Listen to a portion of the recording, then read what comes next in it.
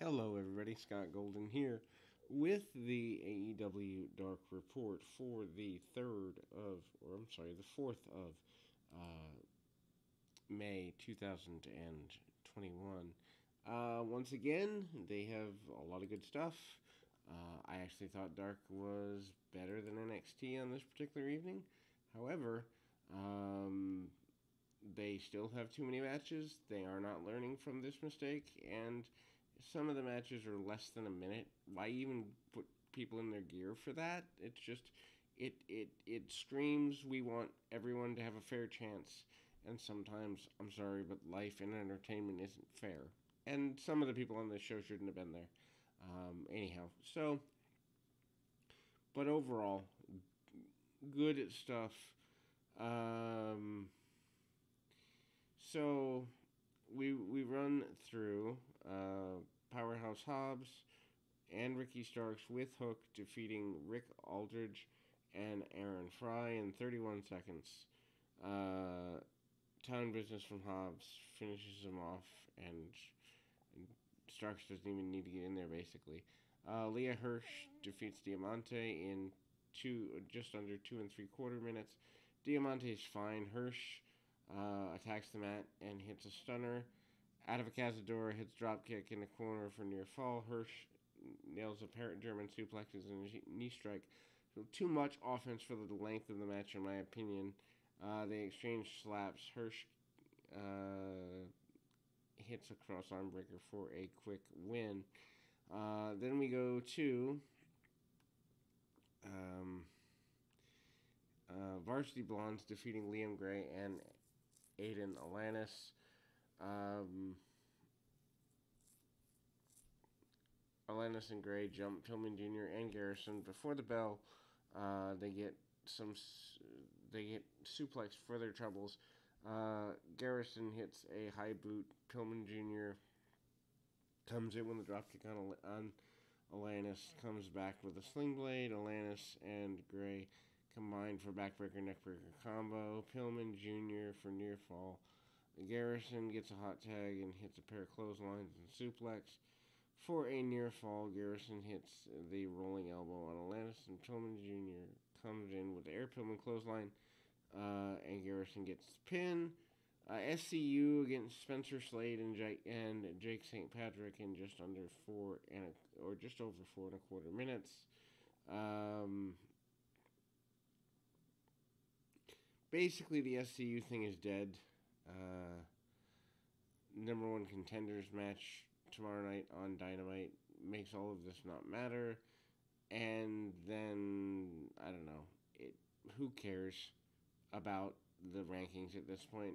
Kazarian looks good. Daniels gets in trouble as he almost always does in these matches.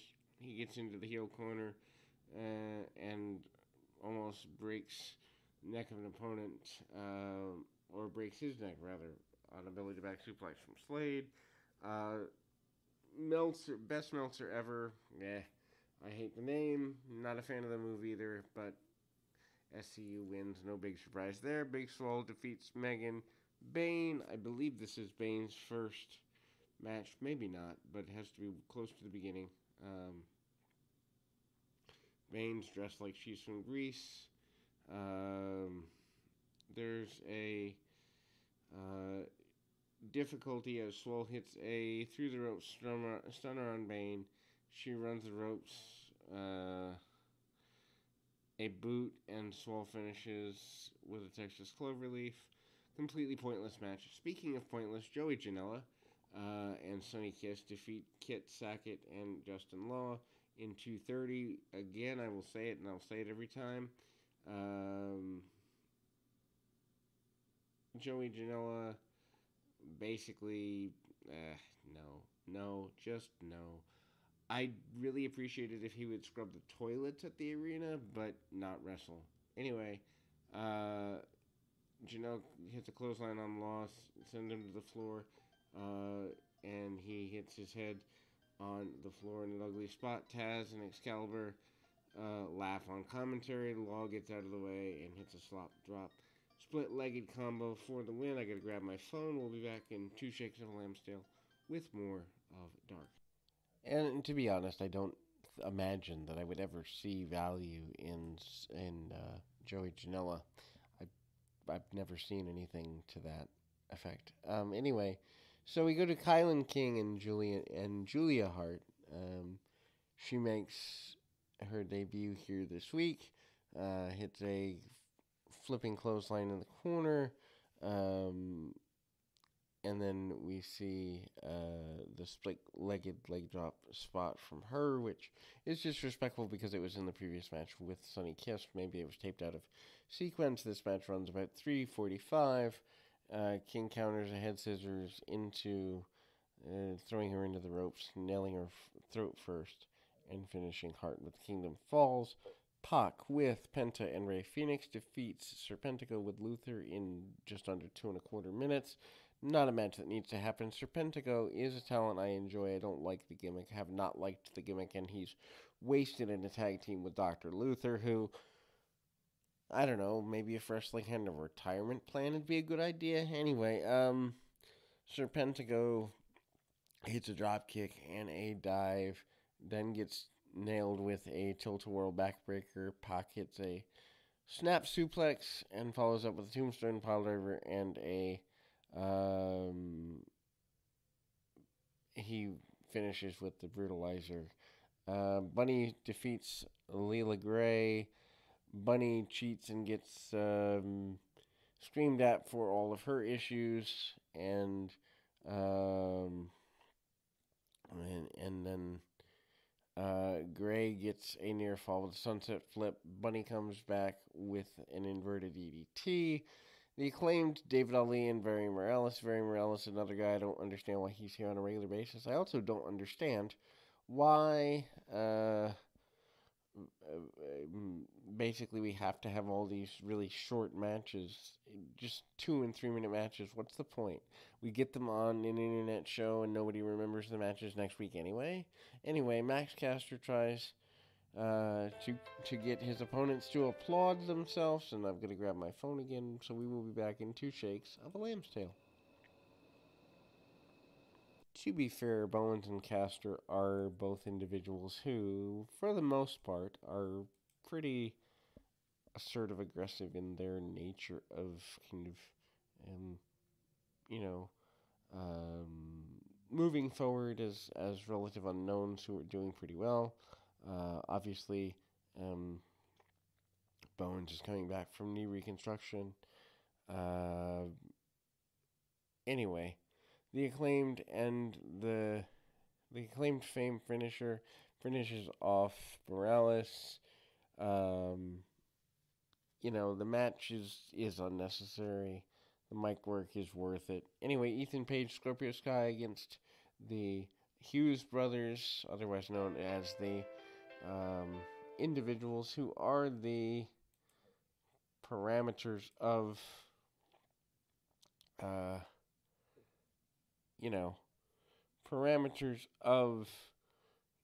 Hughes and what's there. So I mean, it's an interesting run. It's not necessarily an interesting run that we really want to look at too terribly far, because I don't necessarily think that the Dudley twins are terribly intelligent choices for a look at a major push, but certainly worth continuing to push at some level. I wish I was actually seeing more of them on a more consistent basis, but that obviously does not seem to be happening here for a number of reasons. Scorpio Sky and Ethan Page, however, are without a doubt individuals that are worth looking at at a deeper level. They broke him away. They broke Sky away to give him a singles push, and that died really quickly. Ethan Page, I think, is a guy who could be in a main event, and nearly having him in a 3.5 minute match on a throwaway show is kind of pointless to me. But anyway, crowded tag team division that doesn't need another team gets one anyway. Page hits a knee breaker on Terrell. Sky locks in the heel hook and gets a submission victory. Dark Order, Evil Uno and Stu Grayson and Alex Reynolds defeats JD Drake, Nick Nemeth, and Cesar Bononi in a match that just Seems like faction warfare for the faction warfare's sake. This is the week's main event. Drake is enjoyable. Reynolds is good. Nemeth is good. The rest of them can go jump in a lake full of independence for all I care. Drake wrestles in jeans and a tank top, which isn't exactly the most professional looking, but it makes him stand out. Reynolds ducks clothesline, walks right into Benoni. Benoni is about as spicy as beefaroni, and it's here. Reynolds winds up with a face in peril. He eats a cannonball for Drake for a near fall. Reynolds then comes back with a moonsault and gets a tag to Grayson.